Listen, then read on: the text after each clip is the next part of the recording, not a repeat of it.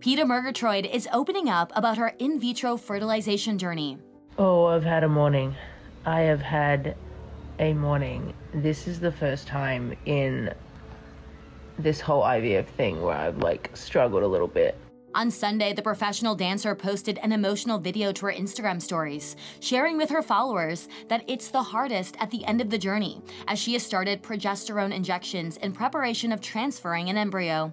However, when she received the injections, she became overwhelmed with the size of the needle. I'm like, holy crap. My God.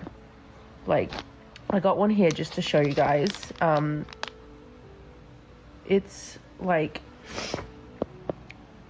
It's really big, and I forgot what intramuscular meant, and I remember the nurse saying to me, "Oh, maybe you want to get your husband to do these ones for you," and I was like, "No, I'm fine. I've been doing all the other needles. I'm totally fine." And then when I got up this morning and I saw this in the package, I was like, "Oh my God." Peta went on to explain that since the shot is injected to the upper part of her butt, it's hard for her to turn around to inject it herself.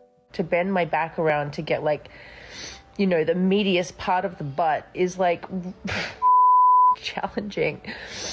And then of course the whole needle needs to go in. You can't just put half. So, sorry. Peta also shared that her other medications have increased, including her estrogen. She's also taken aspirin and antibiotics, but through the emotional journey, she is trying to stay positive and focused. I just kept telling myself, Peta, get it in, be grateful, move on with your day, stop crying. People do this 4 or 5 times over.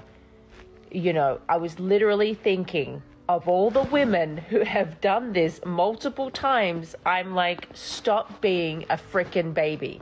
Move on. Peta later shared another video explaining that she is hormoned up and that she will be doing these injections for a while.